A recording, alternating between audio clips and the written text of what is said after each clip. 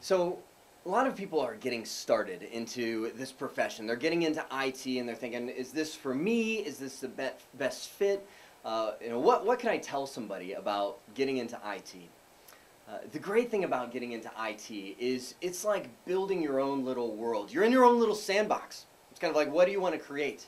Sometimes the creations are more structured, meaning you're in Microsoft Active Directory or you're in Cisco networking, and they've created this framework for you that says, okay, here is the Legos that you can build with. Go ahead and build it and build the most wild structure that you can do, and you can add different features, you know, the moat, the drawbridge, the course that goes across. I know I'm getting kind of obscure here, but the point is that you've got this framework where you can build whatever you want. Sometimes, you know, early on the structure may not be the ideal, and you have to go, oh, let's take that off and let's put this on, and you kind of improve it as you go. You add features. So it's kind of like building your own little world in IT.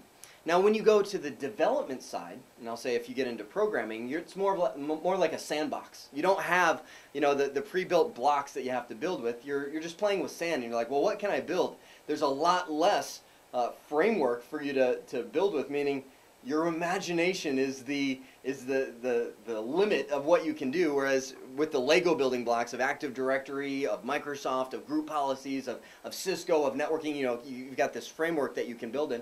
Programming is a little more obscure. So what I would say is getting into IT is awesome because you are about the only limit that you're going to reach. You will never reach a point where you'll say, I know it all. I am IT superstar. I can do absolutely everything that is out there, because there's too much stuff to learn. You can never stay current with all of it. So you are your own limit, and you get to build whatever landscapes you'd like to.